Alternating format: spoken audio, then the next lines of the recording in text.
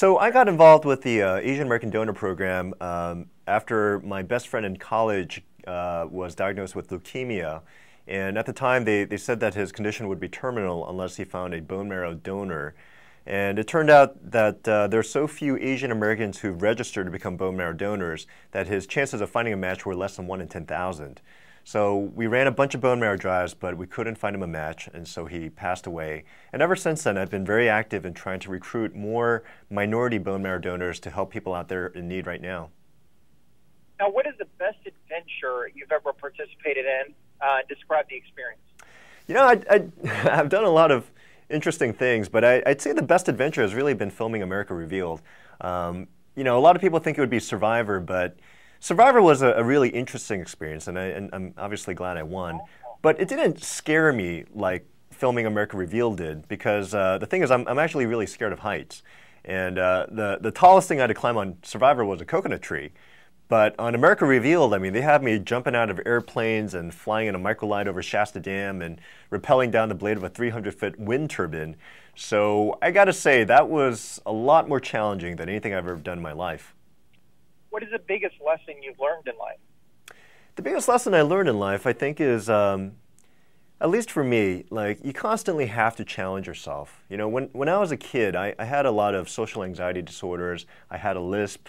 I didn't have any confidence in myself.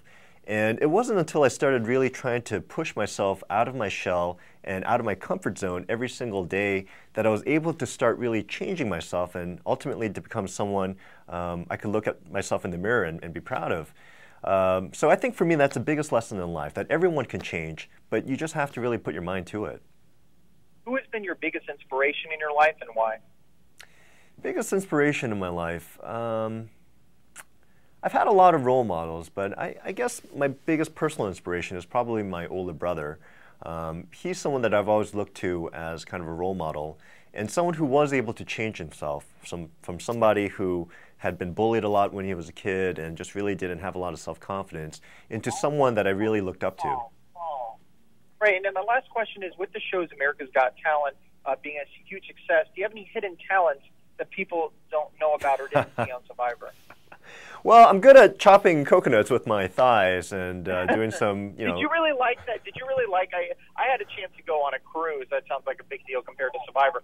But I had a chance to drink that stuff. I didn't like the coconut juice. Well, the problem with the coconut juice, I mean, so the problem when I played Survivor was, you know, they gave us a map to the water well on our island, but we lost the map, so we had no idea where the water was.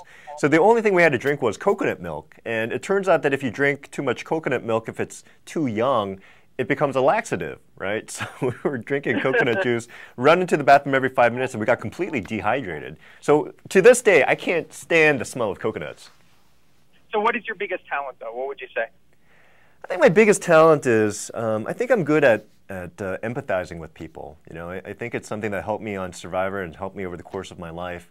But I think because I know what it's like to feel on the outside, it's really helped me understand when other people are feeling uncomfortable. And so I think because I'm good at putting myself in their shoes and get inside their skin, it really helps me understand people. Well, thank you for being on the Rose Hollywood Report.